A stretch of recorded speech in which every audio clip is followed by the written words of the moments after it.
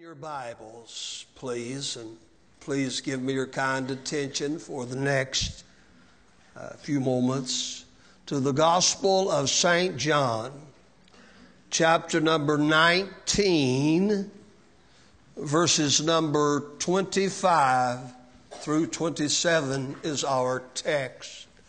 And the message is entitled, "What Did Jesus Do in Regard to His Mother?" I don't know if you've ever considered that or not. This is the third year that we've been in a theme entitled, "What Would Jesus Do?" And, it's amazing that what He would do and what He would say touches every area of our lives, if we will but allow it to. The Gospel of John, chapter 19, if you have your Bibles open or are following our reading on the screens, the Bible said, "Now there stood by the cross of Jesus His mother and His mother's sister, Mary, the wife of Cleopas, and Mary Magdalene. When Jesus therefore saw His mother and the disciple standing by whom He loved, He saith unto His mother, Woman, behold thy son. Then saith He to the disciple, Behold thy mother. And from that hour, that disciple took her unto his own home." Let's pray. Father, thank You for Mother's Day. Thank You for blessing my life with my dear mother that's now in heaven and has been for several years. And those godly grandmothers that helped shape my life. Thank You. Thank You for giving me faith when I did not deserve such a one. And for her motherhood of my sons. Thank You for giving me two precious daughters-in-law and their motherhood to the grandchildren.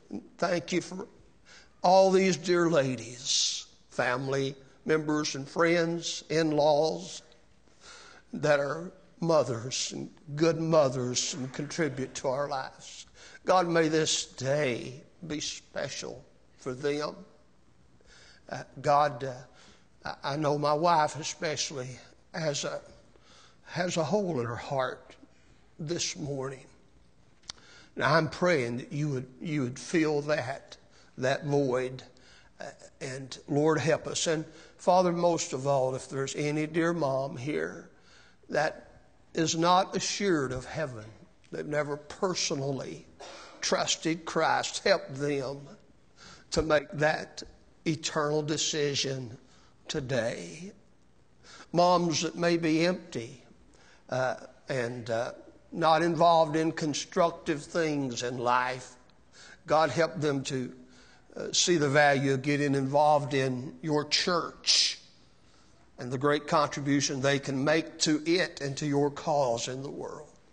And Lord, the prayer I've prayed for mothers goes for those that aren't mothers, goes for the young ladies, goes for the gentlemen and all the boys, all of us. God, we need You so desperately. So Father, help me preach just now. In Jesus' name, amen. Today, in our churches in America and in other countries, we're celebrating Mother's Day. The observance started with the efforts of a lady named Anna Jarvis of Philadelphia. It was first observed in Philadelphia, Pennsylvania, and in Grafton, West Virginia on May the 10th, 1908. Well over 100 years ago now. And for over 100 years, we have celebrated moms. And without the holiday, I'm sure they've been celebrated the millennium before. The United States Congress made Mother's Day a national holiday in 1914. President Woodrow Wilson proclaimed the second Sunday of each May to be Mother's Day.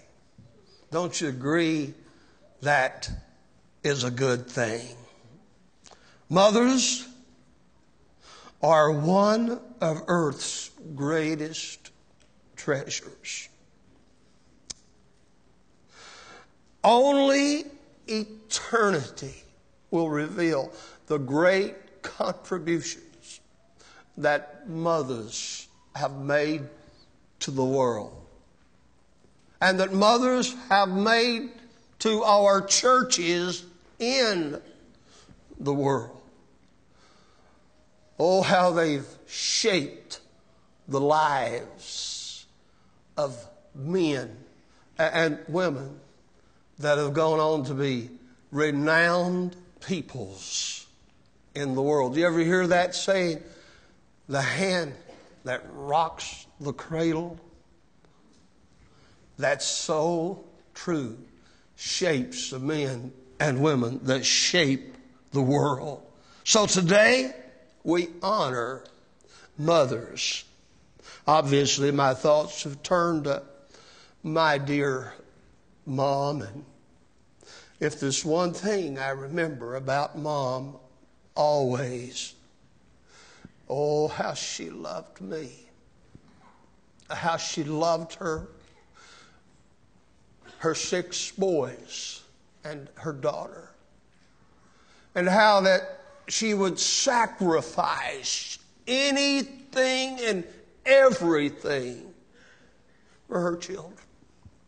I think of the precious grandmothers that I was able to have up until at least in my early teen years. And one of them into young adulthood. I was never privileged to see either of my grandfathers, but those dear ladies helped shape my life. And I said in my prayer, I'm glad that God gave me the daughters-in-laws that I have, and my in-laws, and you great people in this church. And if you could see a pastor's heart this morning, ladies, I love you. Thank you.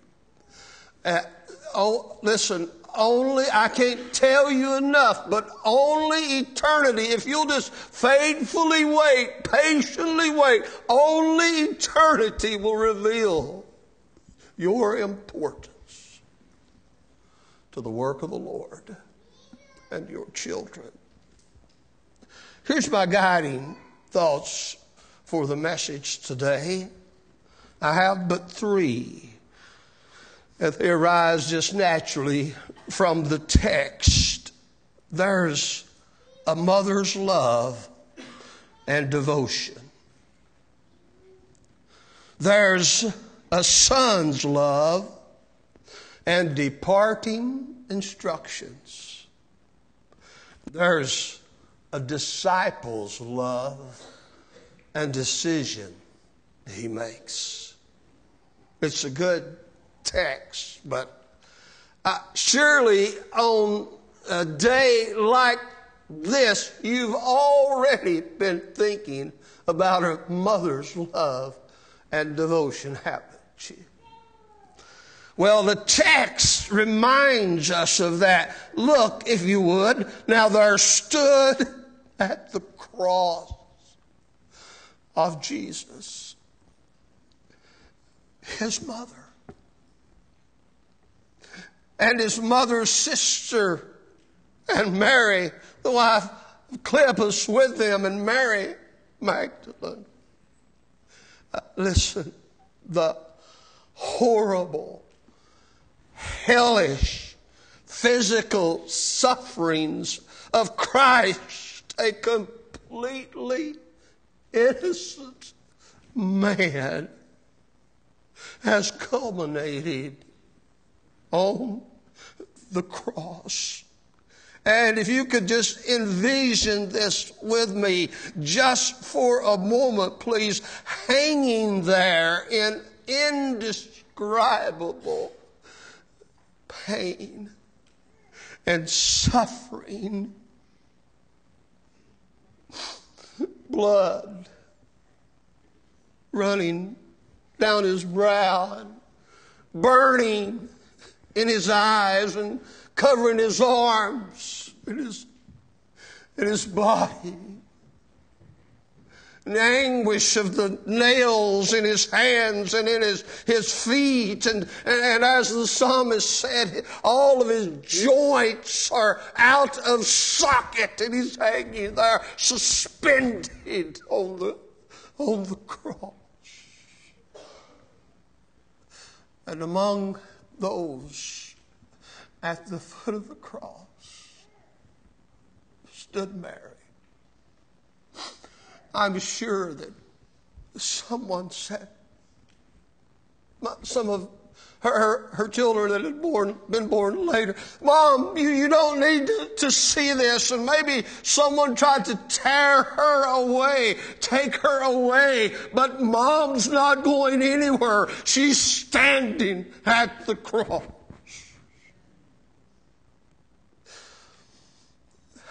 And with her some dear ladies, her friends, family, there to support her at the most trying time of her life, during the greatest heartache experience of her. There they stand arm in arm. And I just want you to see that this demonstrates clearly the love and the devotion of a mother. You know, some 33 years before this event, there was an old prophet named Simeon, a precious old man of God, went into the temple. The Holy Ghost of God led him into the temple, and he went in and he took the baby Jesus up in his arms, and he blessed God. The Bible said that he lived as long as he lived, and he lived long enough for his eyes to see the promised Messiah. And he spoke to the people about the great impact that this babe would have in his maturing years upon the world. And then, with a tear, I'm sure, caressing his cheek, he turned away from the audience to dear Mary, the young mother, and said to her, Mary, a sword will pierce through thine own soul also. And you see, I want you to understand that as Jesus is hanging on the cross, a sword is piercing the heart of Mama. Mama is sharing all of the suffering, all of the pain, all the horror of the cross. She's buried it in her soul and in her spirit. And you that are parents, dear ladies, some of you have watched children suffer and die. And you've gone through that those experiences of wishing with every fiber of your being that you could do something for your son, you could do something for your daughter, but you just couldn't. And the most helpless feeling in the world, I assure you, this old preacher man knows what he's talking about. The most hurtful, sword piercing into the very soul of man and woman is to know that they cannot change things, cannot help their son or their daughter. Oh, listen, but there stands Mom. You can't tear her away from the side. Her love and her devotion. Ladies, I commend you today for that quality that's more unique to you as a human being than it is even to the men folk. It's unique to you. No one experiences the sword in their soul like dear moms do. Oh, listen, no love on earth can compare to hers. And let me give you a little preach here. If you've got a mom and she's still alive, you better take time for her and tell her you love her and do something special for her. Spend some time with her. Because I promise you, moms aren't forever on this earth. And no one will ever replace Mom. There's a son's love and departing instructions. Look at verse number 26. When Jesus therefore saw his mother and the disciple standing by whom he loved, he saith unto his mother, Woman, behold thy son. Now, at first reading, you might possibly think that he's telling his mom to look upon him on the cross. But as you read the next passage, he isn't doing that. He isn't turning his mom's attention to him. Listen, he's already got Mom's attention. He's turning Mom's attention to that beloved disciple, John, who's standing there. Now, I'd assume that he had either his left or right arm around Mary. And probably the other ladies, and obviously they were all huddled up, holding each other in their arms. At the darkest time in recorded history, the crisis of the cross of Christ. Here's what we see.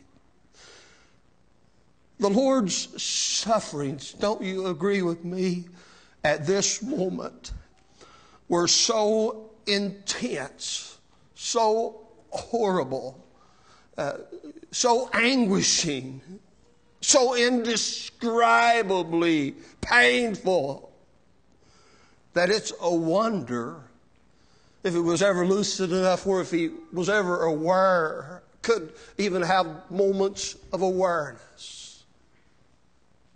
But yet he does. He expresses during this time not one bit of animosity toward his tormentors. Only the Lord It could be that way. But in Luke 23 and in 24, you're reading the scriptures and you look at all of the chapter following down through 34 and onward. Look at verse 33 and 34. Others were making bad gestures and horrible remarks at him.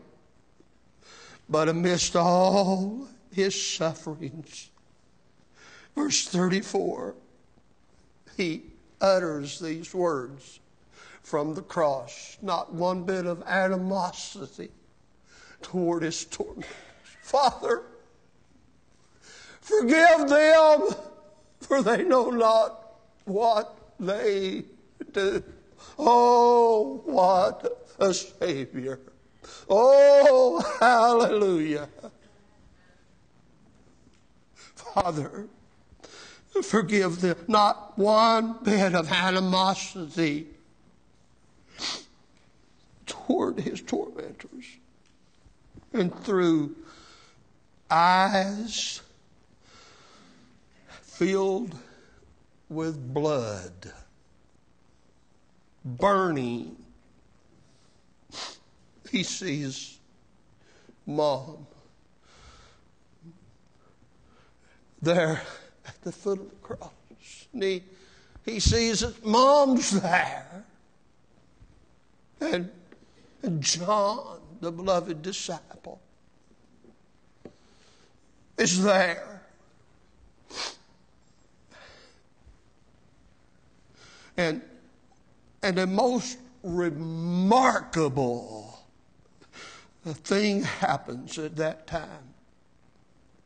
He turns his attention to who? His mom. At the moment when all the sufferings imaginable and all the sins of humanity hanging on the body of Christ on the tree, he turns attention to Mom. Let me inject this. You better take time and pay attention to Mom. Turns his attention to Mom. I'm sure she didn't want him to talk like that. She wasn't expecting him to say what he said at all. In fact, it may have hurt her feelings when he started talking like that. May have made more tears gush from his eyes down his face when he started talking like that. But notice, if you will, he says, woman, and he has Mary look over to John. Maybe John's already got his arm around her. Mom, look at John's face. Look at him. Behold, thy son. Here's what we learn through tears in our eyes, through sorrow unspeakable. Here's what we learn. Life goes on, whether you want it to or not. Mary must go on. Mary must find reasons to go on, reasons to live in her other children. And in a new adopted son that was going to be brought into her life. Now let me say something to you. I'm sure you'll understand. Sometimes you wish life didn't go on.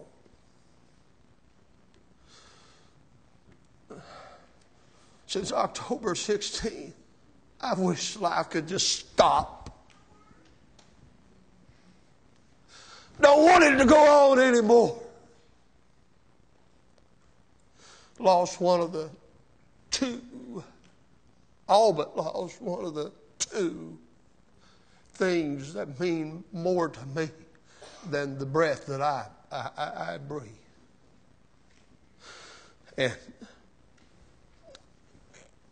And I'll be honest with you, I've struggled with going on, with life going on. And I know my dear wife is, honey. The message is for you today. Life must go on.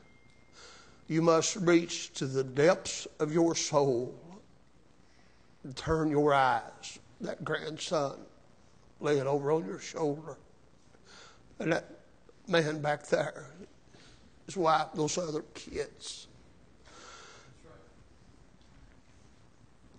The Lord says life goes on. Turn your eyes upon John. Find a reason, Mom, to go on.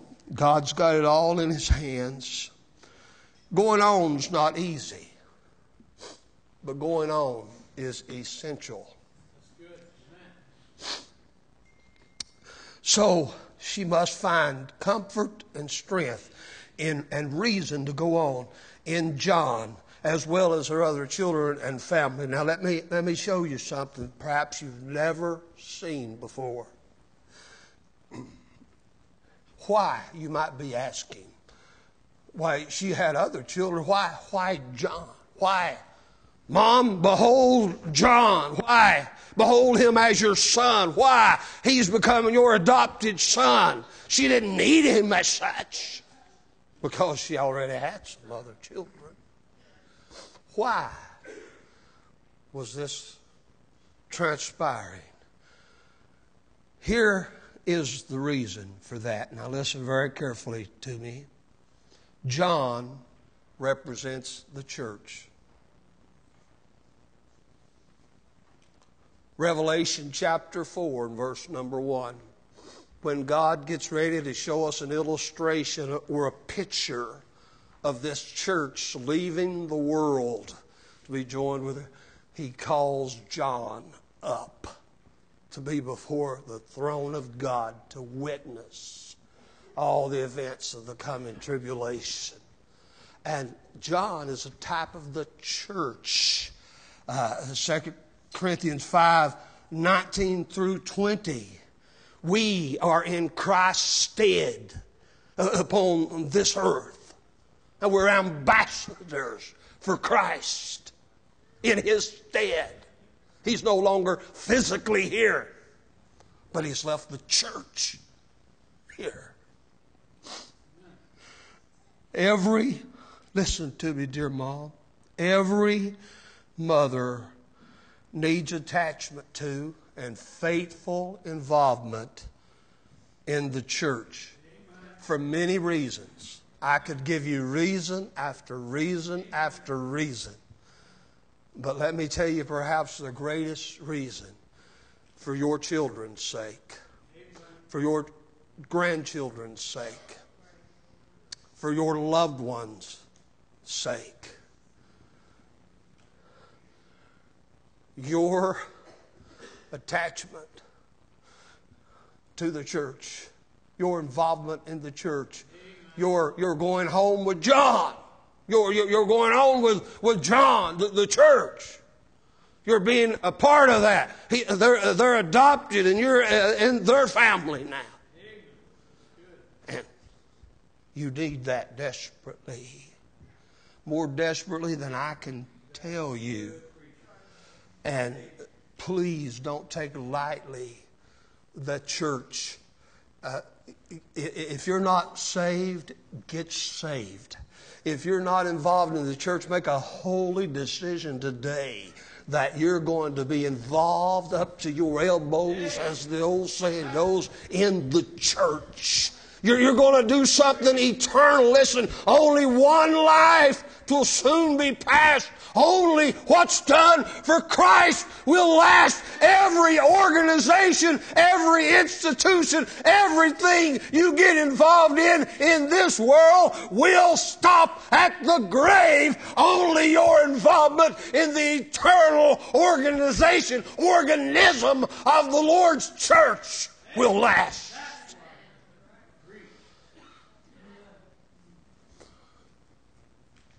You go out here and say, I don't like church. You do it to your own detriment. Do it to your own family's detriment. The only thing I can tell you, if you don't like it, learn to like it. Can't get used to it, get used to it. Get in, stay in. John said, come on, Mom. And Mom went down and took Sunday school class. Mom joined the choir.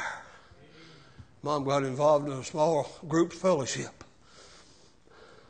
Mom made for her friends the people of God. Lastly, I won't be much longer. You'll like this. We can't just preach to moms. We've got to preach to me.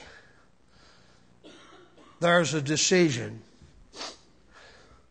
A disciple's love and his decision that he makes. Now, look at that text once more. After telling Mom, he said, now, disciple, behold thy mother. Behold thy mother. And from that hour, that hour, he made the decision to do what God told him to do. And he took Mom home with him. Now listen, don't just pass over the surface of this passage without plumbing its depths. Here's what attaches itself to the line when we drop it into the deep of the Scripture. Oh, listen. This disciple willfully decided to do something that added to his already busy lifestyle. His family was already probably big enough. His family responsibility was already big enough.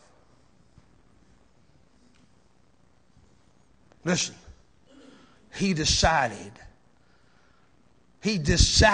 to add to his already busy life.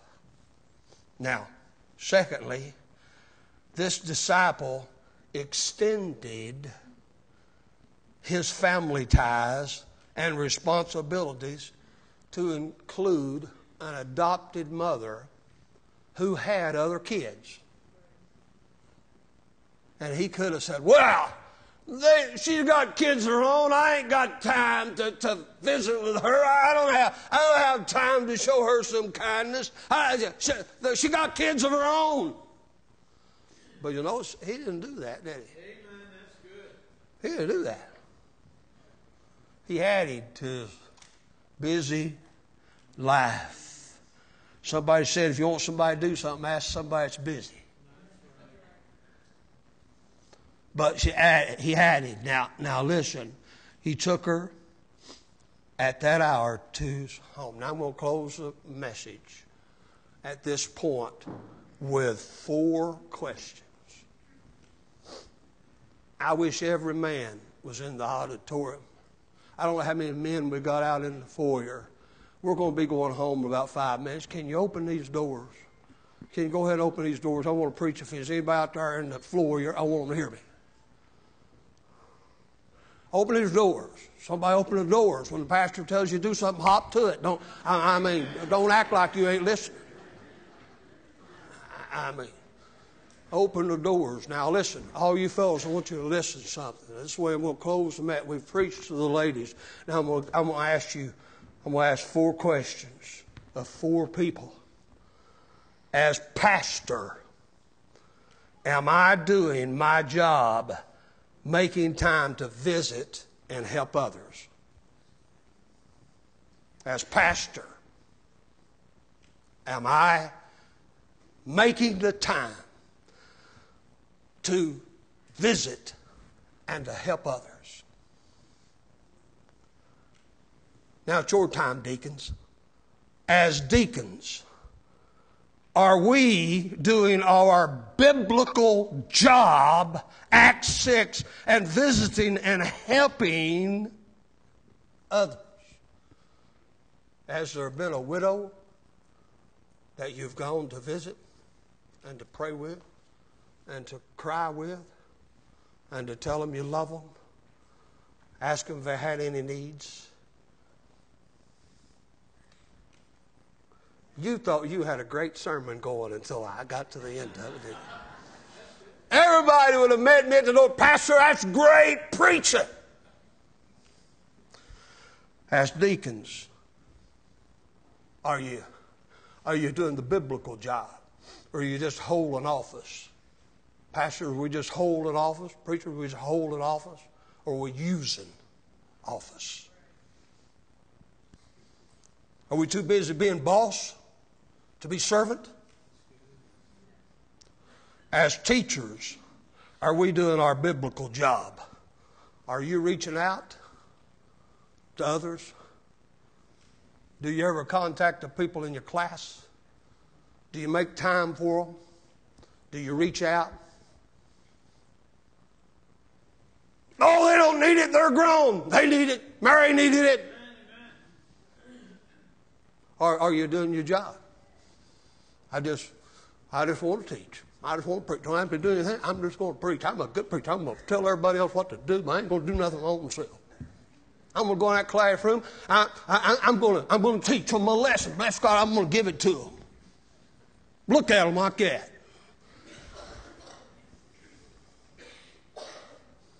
Am I still your friend, teachers? Do you still like me? If you don't, you'll get over it. I'll probably be around when you're gone. As Christians in this church family, are you taking time for Mary? Are you letting the preacher do it all? Are you taking time for Mary? Are you standing with Mary at the cross? Is your arms around Mary when she needs you?